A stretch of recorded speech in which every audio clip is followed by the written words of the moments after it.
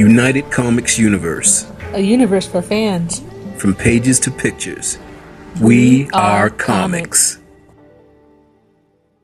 Ironman 3 writer theorizes Marvel Studios' WandaVision will introduce mutants. That's an article by Cameron Bonomolo. This was on August the 16th. Fresh.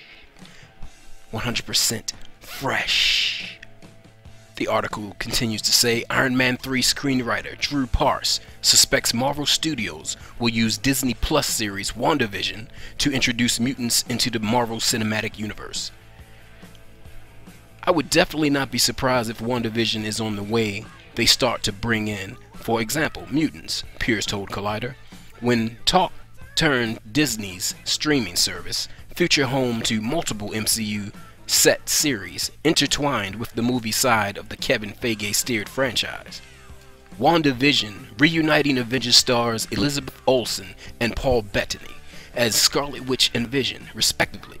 Marvel Studios will launch the Falcon and Winter Soldier, spinning out of Captain America Civil War and Avengers Endgame, with Anthony Mackie and Sebastian Stan, Hawkeye with Jeremy Renner, and Loki with the Tom Hiddleston back as the time-traveling trickster demigod. Set sometime after Endgame, WandaVision will act as a direct tie-in to Doctor Strange in the Multiverse of Madness, where Olsen joins Benedict Cumberbatch in what has been described as MCU's first scary movie. Though Feige made no mention of WandaVision incorporating mutants during Marvel's Phase 4 unveiling. At San Diego Comic-Con, Feige only referenced recently acquired properties X-Men and Fantastic Four, when saying there wasn't enough time to discuss mutants or Marvel's first family. Scarlet Witch is a character with deep ties to X-Men lore. In Marvel Comics, Scarlet Witch was originally depicted as a mutant and once transformed the Marvel Universe into a reality where Homo Superior ruled supreme. After her fantasized domestic life, where she started an idyllic family and lover Vision, was ripped away, Scarlet Witch later famously uttered, "No more mutants," when ending the House of M event, causing the mass depowering of much of the world's mutant population. Feige has not hinted how the MCU will handle its approach to mutants. In an April interview following Disney's acquisition of 20th Century Fox in March, Feige said the X-Men won't enter the MCU for a very long time.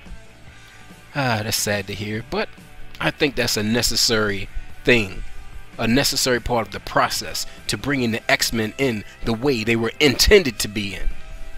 But that's me, JoninSho. It'll be a while. It's just beginning, and the 5-year plan that we've been working on, we were working on before any of that was set, Feige said, of the then an unannounced Phase 4, which includes Black Widow, Eternals, and Shang-Chi, 3 films I'm very excited about. So really, it's much more for us, less about specifics of when and where the X-Men will appear. Right now, more just the comfort factor and how nice it is that they're home, that they're all back, but it will be a very long time.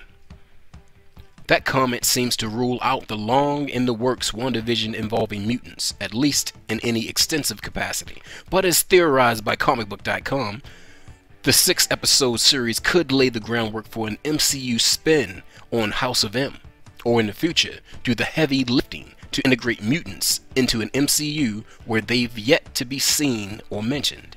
Marvel's Disney Plus series will intersect with the movies in a very big way, opening up a totally new form of storytelling that will get to play with and explore.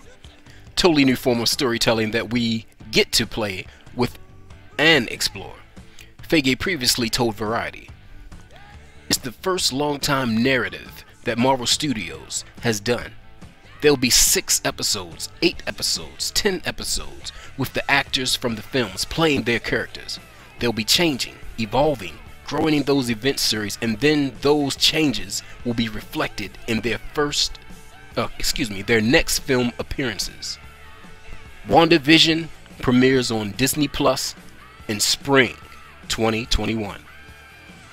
I'd say get your subscription as soon as you can, but we all know it's like a drug.